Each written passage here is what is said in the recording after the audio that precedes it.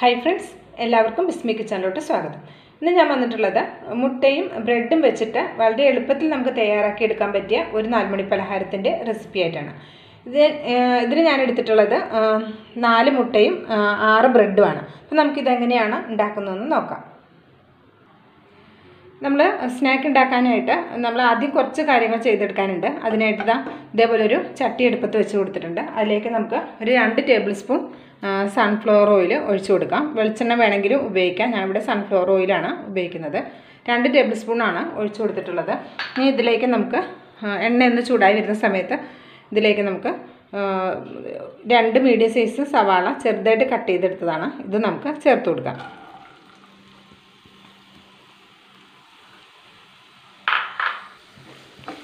ഈ സവാള അത്യാവശ്യം നന്നായിട്ടൊന്ന് വഴറ്റിയെടുക്കണം. ഒരു മീഡിയം ഫ്ലെയിമിൽ വെച്ചിട്ട് നന്നായിട്ട് ഇതൊന്ന് വഴറ്റിയെടുക്കാം. ഈ ഉള്ളി ഒന്ന് വാടിക്കിട്ടാനായിട്ട് നമുക്കിതിലേക്ക് ആവശ്യമായ ഉപ്പ് കൂടെ ചേർത്ത് കൊടുക്കാം. ഇപ്പം നമ്മുടെ സവാള ഒരു പകുതി വാടി വന്നിട്ടുണ്ട്. ഇതിലേക്ക് നമുക്ക് ഒരു പച്ചമുളക് ചെറുതായിട്ട് കട്ട് ചെയ്തത് ചേർത്ത് കൊടുക്കാം.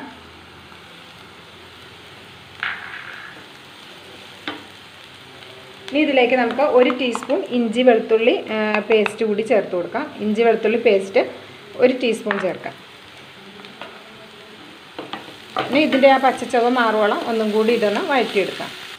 അപ്പോൾ നമ്മുടെ ഉള്ളി അത്യാവശ്യം നന്നായിട്ട് വാടി വന്നിട്ടുണ്ട്. ഇതിലേക്ക് ചേർത്ത് കൊടുക്കുന്നത് മഞ്ഞൾപ്പൊടിയാണ്. ഒരു 1/4 ടീസ്പൂൺ മഞ്ഞൾപ്പൊടി ചേർക്കാം.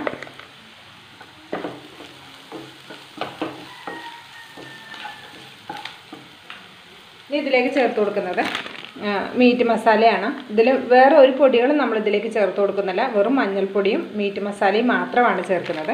അപ്പോൾ ഞാനിതിലേക്ക് 1 ടേബിൾ സ്പൂൺ മീറ്റ് മസാലയാണ് ചേർത്ത് കൊടുക്കുന്നത്.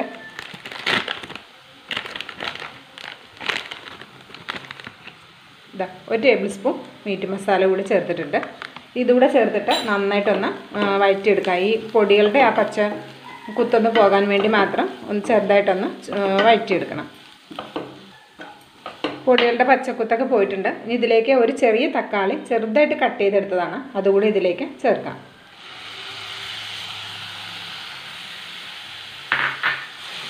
തക്കാളി കൂടെ ചേർത്തിട്ട് നന്നായിട്ട് ഇതൊന്ന് വഴറ്റിയെടുക്കണം. തക്കാളി നന്നായിട്ട് വാടി കിട്ടണം. നന്നായിട്ട് വെന്ത് ഇതൊന്ന് ഉടഞ്ഞു കിട്ടണം. അതിനായിട്ടാണ് നമ്മൾ വളരെ ചെറുതായിട്ട് കട്ട് ചെയ്തെടുത്തത്. അപ്പോൾ നമുക്കിത് അധികം സമയമൊന്നും എടുക്കാതെ പെട്ടെന്ന് വാടി കിട്ടും. അതിനാണ് നമ്മൾ ചെറുതായിട്ട് കട്ട് ചെയ്തത്.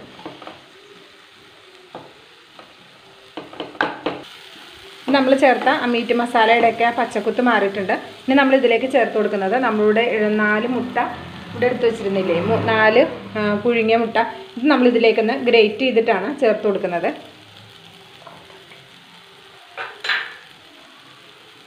ഇതേപോലെ ഈ ഗ്രേറ്ററും ഉണ്ട്. നമുക്ക് ഇതേപോലെ ഈ മുട്ടയൊന്ന് ഗ്രേറ്റ് ചെയ്തിട്ട് ഇതിലേക്ക് ഇതേപോലെ ചേർത്ത് കൊടുക്കാം.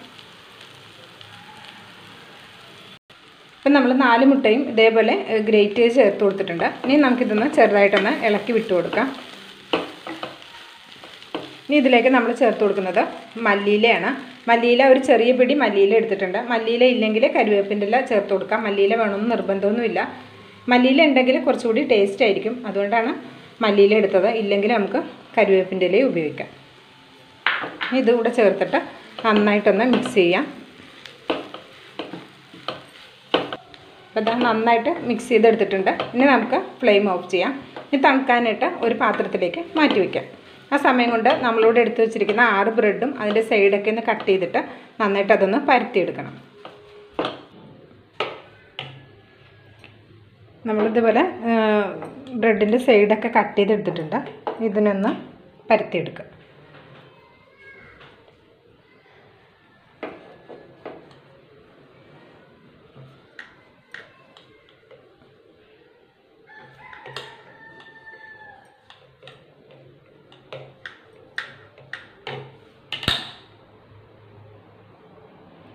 ഇതേപോലെ നമ്മൾ പരത്തിയെടുത്തിട്ടുണ്ട്.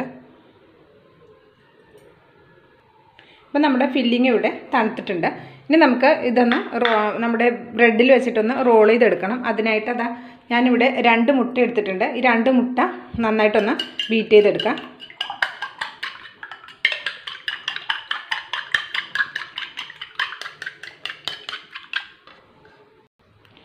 ഇനി നമുക്ക് ഇത് ഫില്ല് ചെയ്തെടുക്കണം. അതിനായിട്ട് ഇതാ നമ്മളിവിടെ പരത്തി വെച്ചിരിക്കുന്ന ഈ ബ്രെഡിലേക്ക് നമുക്ക് ബ്രെഡിലേക്ക് എത്ര ആവശ്യം വേണം നമുക്ക് അതിനനുസരിച്ചിട്ട് ഫില്ലിങ് നിറച്ച് കൊടുക്കാം. ഇപ്പോൾ വലിയ ബ്രെഡൊക്കെ ആണെങ്കിൽ നമുക്ക് കുറച്ച് കൂടുതൽ വെക്കാൻ പറ്റും. ചെറിയ ബ്രെഡാകുമ്പോൾ അതിനനുസരിച്ചിട്ട് നമുക്കിത് നിറച്ച് കൊടുക്കാം.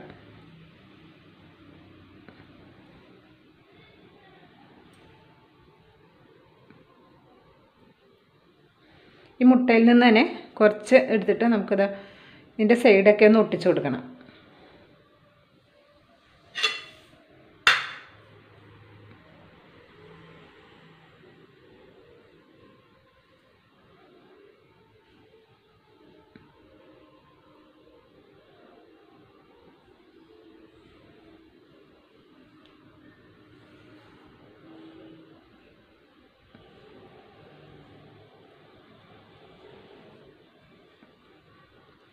ഇതിങ്ങനെ ഇവിടെ പൊട്ടിപ്പോയാലും കുഴപ്പമൊന്നുമില്ല. നമ്മളിതിന് മുട്ടയിലൊന്ന് ഡിപ്പ് ചെയ്തതിന് ശേഷമാണ് നമ്മളിത് ഫ്രൈ ചെയ്തെടുക്കുന്നത്. അപ്പോൾ ഇത് ചെറിയതായിട്ട് പൊട്ടിയാലും ആ മുട്ട ഇതിലേക്ക് മുക്കുന്ന സമയത്ത് ഈ ഭാഗമൊക്കെ നന്നായിട്ട് ഫില്ലായി വന്നോളൂ. കണ്ടോ? ഇതേപോലെ നമുക്ക് ബാക്കിയുള്ളതും ഫില്ല് ചെയ്ത് വെക്കാം.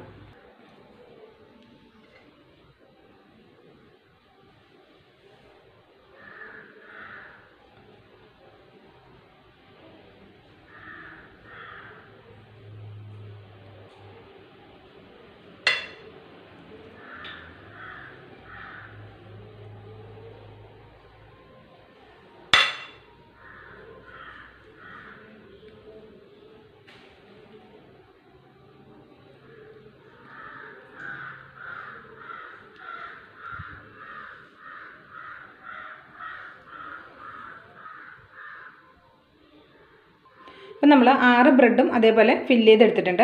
പിന്നെ നമുക്ക് കുറച്ച് ബാക്കിയുണ്ട്. ഇത് നമുക്ക് ഫ്രീസറിൽ വെച്ച് കഴിഞ്ഞാൽ നമുക്ക് എപ്പോൾ വേണമെങ്കിലും നമുക്ക് ഇതേപോലെ ഉണ്ടാക്കിയെടുക്കാൻ പറ്റും. ഇതിങ്ങനെ ബാക്കിയുള്ളത് നമ്മൾ വെക്കുമ്പോൾ എപ്പോഴും നല്ല എയർ ടൈറ്റായ ഒരു ബോക്സിനകത്ത് അടച്ചിട്ട് നമ്മളിത് ഫ്രീസറിൽ തന്നെ സൂക്ഷിക്കാം. അപ്പോൾ ഇത് നമുക്കിത് ഫ്രീസറിലേക്ക് മാറ്റാം. ഇത് നമുക്ക് ഫ്രൈ ചെയ്തെടുക്കാം. ഫ്രൈ ചെയ്തെടുക്കാനായിട്ട് ഇതേപോലെ ഒരു പാൻ വെച്ച് കൊടുത്തിട്ടുണ്ട്. അതിലേക്ക് ഞാനൊരു 2 ടേബിൾ സ്പൂണ് സൺഫ്ലവർ ഓയിൽ തന്നെയാണ് ഒഴിച്ച് കൊടുത്തിട്ടുള്ളത്.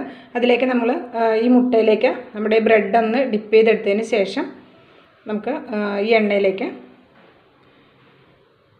ചേർത്തിട്ട് നമുക്കതൊന്ന് ഫ്രൈ ചെയ്തെടുക്കാം. മീഡിയം ടു ലോ ഫ്ലെയിമിൽ വെച്ചിട്ട് വേണം നമ്മളിത് ഫ്രൈ ചെയ്തെടുക്കാനായിട്ട്.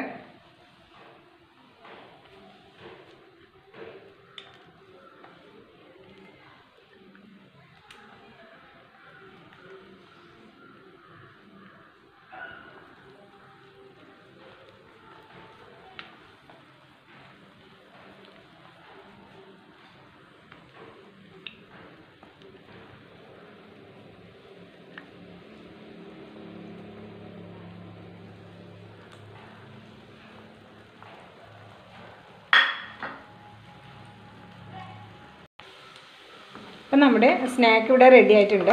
നോക്കാം. അപ്പോൾ ഇത്രയേ ഉള്ളൂ. നമ്മുടെ മുട്ടയും ബ്രെഡും വെച്ചിട്ട് നമുക്ക് വളരെ ഈസി ആയിട്ട് തയ്യാറാക്കി എടുക്കാൻ പറ്റിയ വളരെ പെട്ടെന്ന് തയ്യാറാക്കി എടുക്കാൻ പറ്റിയ ഒരു സ്നാക്കാണ്. അപ്പോൾ ഇഷ്ടമായിട്ടുണ്ടെങ്കിൽ ഇതേപോലെ തന്നെ ഒന്ന് ട്രൈ ചെയ്ത് നോക്കുക. ട്രൈ ചെയ്ത് നോക്കിയിട്ട് ഫീഡ്ബാക്ക് അറിയിക്കാൻ മറക്കരുത്. ലൈക്ക് ചെയ്യാനും ഷെയർ ചെയ്യാനും മറക്കരുത്. വിസ്മി കിച്ചൻ എന്ന യൂട്യൂബ് ചാനൽ ഇതുവരെ സബ്സ്ക്രൈബ് ചെയ്തിട്ടില്ലെങ്കിലും സബ്സ്ക്രൈബ് ചെയ്തോളൂ. ബെല്ലൈക്കൺ കൂടി ഒന്ന് എനേബിൾ ചെയ്ത് വെച്ചാൽ നമ്മൾ അപ്ലോഡ് ചെയ്യുന്ന വീഡിയോസിൻ്റെ നോട്ടിഫിക്കേഷനൊക്കെ കറക്റ്റായിട്ട് ലഭിക്കുന്നതായിരിക്കും. അപ്പോൾ ഇൻഷാ അല്ലാഹ് അടുത്തൊരു വീഡിയോയിൽ വരുന്നവരെ എല്ലാവർക്കും നന്ദി, നമസ്കാരം.